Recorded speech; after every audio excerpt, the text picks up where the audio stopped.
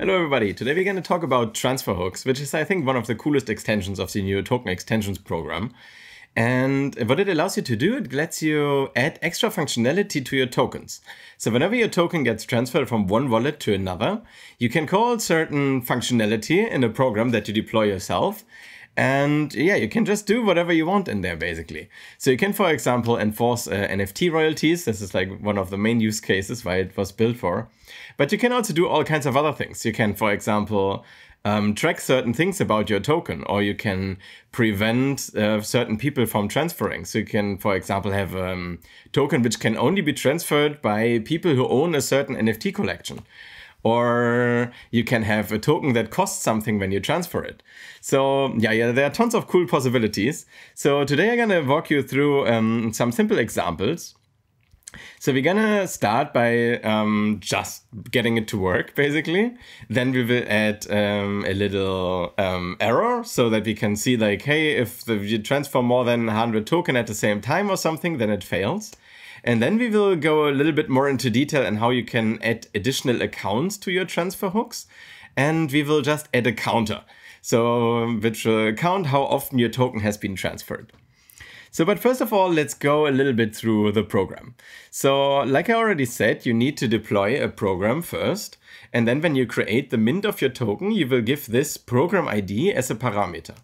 And then whenever you transfer the token program will actually do a CPI into your program. And then in this function, you can do whatever you want. So basically what in the end will be called is this function here, transfer hook.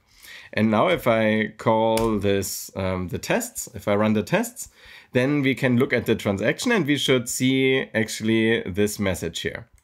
So, and by the way, this is an anchor program. So it's quite easy to build and to run and to change. And now if I go here to the bottom, we can see hello transfer hook already. So, but how do we get there? Because it's a bit more complicated. So you deploy this program, but you need to implement this interface here, the SPL transfer hook interface, with the execute function and the transfer hook function. Then here on the top, you have, as usual, your program ID. Then we have here initialize extra account meta list. So whenever you create a program that you want to use as a transfer hook, you need to initialize extra accounts. Because sometimes you need extra accounts, and then of course you need to initialize this. In our case here, we don't have any extra accounts yet. So we just have an empty vector. Then we calculate the size of this vector. Then we calculate the rent that this vector will cost on chain. And then here we create a PDA. So we have the seeds of account extra metas, and we have the mint in here. And yeah, these need to be exactly like this, otherwise it won't work. Then we create the account here. So we just do a CPI to the system program to allocate some space. And then we call the init instruction here, where we then put the data of the accounts, of the extra accounts. And then we have the transfer hook here. This is where we will add our additional data later. And then we have this fallback function here. This is only here because the token program is a native program. And since we want to use Anchor to make everything a bit easier, we have this function here. And what we do is we unpack the data and then we match the instruction. And if the instruction is the transfer hook execute instruction, then we just take the amount, we convert it into bytes, and then we call our own function here in this Anchor program, the transfer hook function. And like this, we also have it typed. So we can see here all the accounts that we put in the transfer hook. So we have the source token, we have the mint, we have the destination token account. This is default from the old token program, and we just add more functionality here. And then we have the owner, and then we have here our extra account meta list. And we also need to add additional accounts here, which we will do later. And yeah, this is the instruction for initialize account metadata. So we have the payer, which will be our wallet. And then we have this extra account metas PDA. Then we have the mint, the token program, the associated token program, and the system program. I'm actually not sure. Maybe we don't even need the associated token program. So we can check this later. But now let's say we want to add some functionality here. Or maybe let's first look at the tests actually, so that you exactly know what will happen actually in these tests. So what we do is we create an anchor provider. Then we create our anchor program. Then we have a wallet. We have a connection. You probably all know all these things. Then we create a new mint. Here you can actually also create yourself a vanity address if you want to call your token something with bird in the beginning or something. Then we have the decimals. Then we create our token account address. Then we create a recipient. So we basically just transfer a token from one token account to another here. So that's why we need these two token accounts. Then here we find the PDA that we need to pass into instructions later. Then we have the first test here, which is create mint account and transfer hook extension. So what we do here is we figure out how much it will cost to have the token hook extension. Then we create this account for the token hook extension. Then we create the mint. And yeah, that's already it. And then we send this off. And here we create the token accounts and the mint. So we create 100 tokens. Then we create the associated token account for our wallet and for the destination wallet. And then here we create the mint. And then we send this off. And in the next one, we create the extra account matters. So here we call actually our own program, initialize account matters, with just the mint and the extra account meta list PDA. Here we also need to add additional accounts if we want to add them. And then we send this off. So now we have our token mint, we have the extra account meta list initialized, and then we actually do the transfer here. So we want to transfer one token. So we take 1 and then the decimals to the power of 10, and we create a transfer checked instruction. And here we put the decimals, and we put our accounts, and we also need to put the additional accounts that we need for the transfer hook. So in this case, it's our program ID and the extra account meta list PDA. And then we send this off, and that's already it. So now let's add a little bit of more functionality here. So let's say, for example, we want to have a token which can only be transferred if it's like a tiny amount. So let's say if the amount is greater than 50, then we want to throw an error. But we want to have a custom error, of course. So let's add an error here. So we type error code. And we call this here my error. And yeah, the Copilot already helped here. So if the account is too large, then we want to do this. And here we return not this, but we return exclamation mark and the error, exclamation mark, and then our error. And we have one too many of these. So and now if we run the tests, we should actually get this error. So now we have actually our first functionality here. So you can now only transfer bigger amounts of this token. So you can already see this is red here.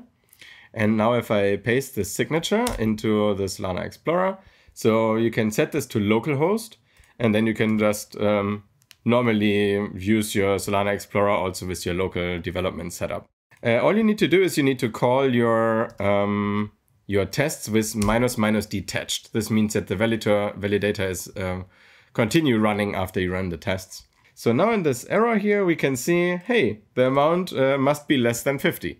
So no one can now transfer this token with small amounts. So this is really cool. But now let's go for a little bit more advanced example. So let's say we want to have a counter, right? So for a counter, we need an extra account. So first of all, let's create this account. So we say this should be an account, and we call it pub struct, and we call it the counter account, or counter, just counter. So now we have the counter here. And then here in our transfer hook, we also need to pass in this account. So I just copy paste what we had here for the account matters. I put counter as a seed. I remove the mint, and this should be our counter, and this should be an account, and the info should be of type counter. Cool. So now whenever we call this transfer hook, we also have the counter here. And we need to add the same thing here in the initialize account matters. But here we need to initialize it. So we add init, and for the payer, we put the payer, And now we also need some size here. The size will be 8 bytes. No, it will be 9 bytes. No, is this a new 8? This is a U64. And we need 8 bytes for the account discriminator. So this will be 16 bytes. And it's not size, it's space, I think. Yeah. So now we have this, now we have the accounts set up here. But now we also need to put in these extra seeds here when we create this. And for this is a vector of extra account matters. So what we will need to add here is we need to add a new account matter. So this will be probably an array of extra account matter, and let's see what we have here. So we have new with pub key, so you can just put any pub key, but we need a PDA. So we're gonna do new with seeds. And now we have the seeds, then we have the signer and it's writable. And we want it doesn't need to be a signer because it's just, will save just the counter, but it needs to be writable. So we need to put this to true. And here what we need to put is not just counter. I think we need to get the seed. So this will be a seed, then a literal, and then this will be counter to vec. Not quite. So I think this needs to be counter to bytes to vec. Let's see if this is correct. You can always just go into the source code here and see how it should look like. This is a seed. You can either have it initialized or literal, and it's my seed as bytes to vec. Okay, so I think I did not quite write this correctly. So let's just copy paste this from here, and it should be counter. And this is not quite right yet. Let me quickly look up the syntax on this one. So this should look like this actually. So now we have like here as seed literal, the bytes as counter as bytes to vec. So now we have one additional PDA that we need to pass in. So our program now is actually done. But now we need to go also in the tests and add this extra account. So for that we will go up here and we need to find ourselves a new PDA. So this will be the counter PDA and the seed will be counter, and in this case we don't need the mint. So now we have the counter PDA, and now let's see where we need to add this. So we need to add this when we create the new account matters. So here is the initialize account matters, and here we now need to add the counter PDA, which is not quite right. Object literal may only specify known property and counter. So for some reason this does not work. So I actually had a little compiler error here. So this needs to look like this. Because if the anchor program doesn't build, then also the types are not regenerated. And then of course in the tests I can't use the new accounts. So but if this is okay here, then we can just anchor build this again. And now we should also be able to use the accounts here. So now we have, for the initialize account matters, we put the new PDA. And we also need to put the new PDA here where we add the new accounts for the extra metadata here. So here I can also put our counter PDA, and it doesn't need to be a signer, but it needs to be writable, because every time we transfer this token, we want to update this account. So it needs to be writable. So let's do this now. We go here back into the transfer hook. I commented out this check here, and the Copilot already knows what we want to do. So that's nice. So we're just gonna increase the counter by 1 every time we transfer.